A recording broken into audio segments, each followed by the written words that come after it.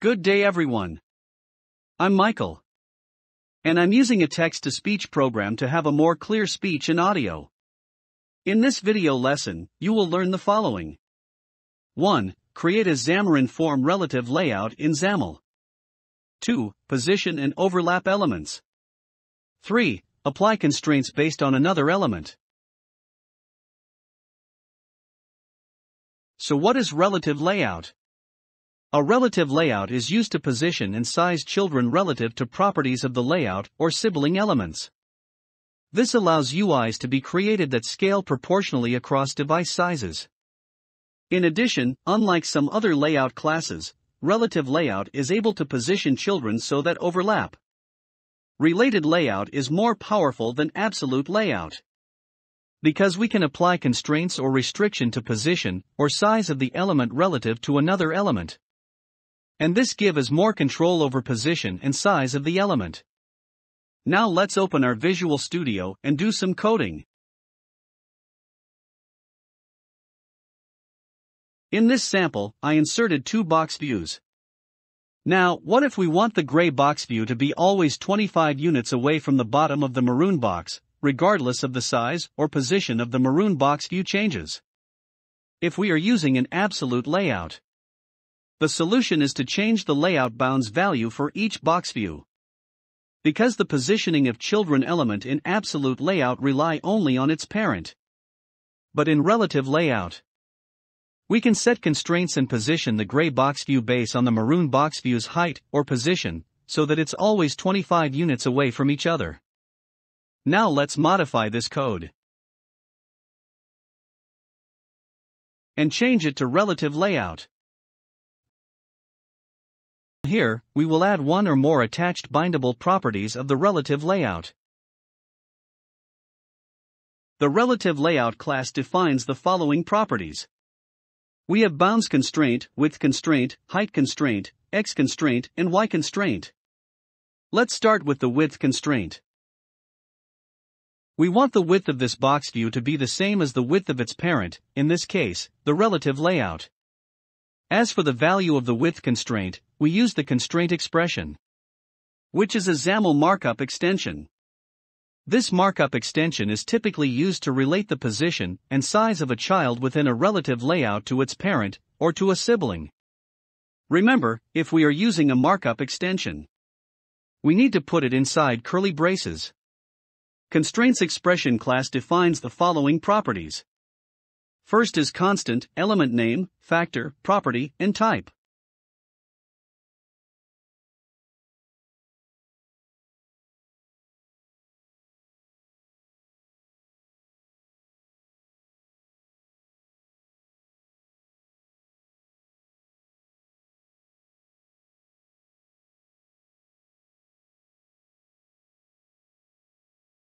So in this code, we input three properties of the constraint expression. The code means that the width of this maroon box will be the width of its parent, in this case, the relative layout, multiplied by 1. That's why the maroon box occupies the width of the screen of the device. Since its parent, which is the relative layout, is by default occupies the whole screen of the device. Now let's set its height to about 1/3 of its parent height.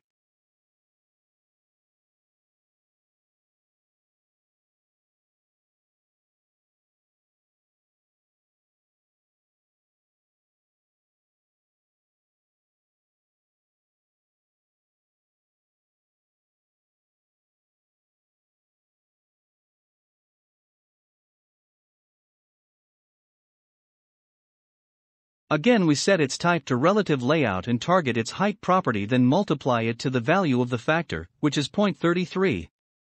If you look at the result, there is nothing special about it. We can do this in absolute layout or in grid layout.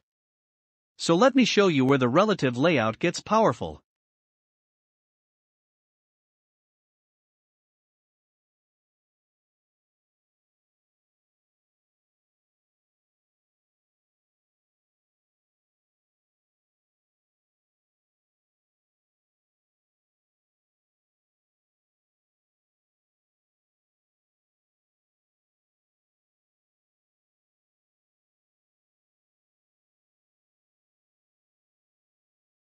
As you can see, the width of the gray box is now equal to the width of its parent, and is currently located in the upper corner, which is the default value. The default size of the box view when not specified is 40 by 40. Since we have not set its height yet, its current height now is 40 units. If we want to set a fixed value to its size, we can pass an absolute value to it. So let's type in relative layout.height constraint and set it to 50 units. There are two formats in setting the property of relative layout, like width or height. It's either we pass a constraint expression, just like what we did to its width, or an absolute value. Now let's position the gray box 25 units below from maroon box.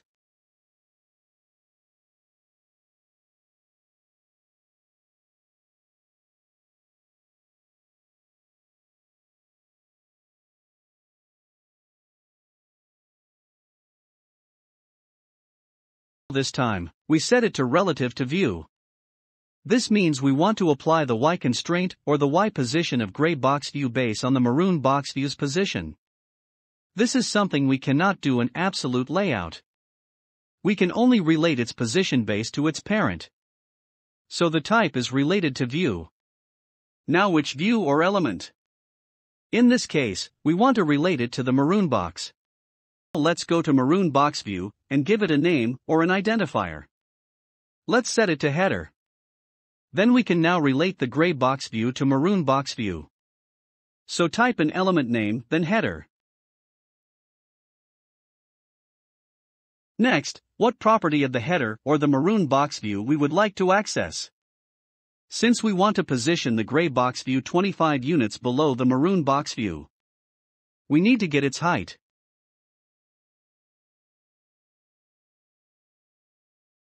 Then add 25 units to it by setting the constant property to 25. And by the way, this constant value can be negative. You can see now that our gray box view is now 25 units below from maroon box view. So if change the height property of the maroon box view, the gray box view automatically moves and maintains its distance of 25 units below the maroon box view.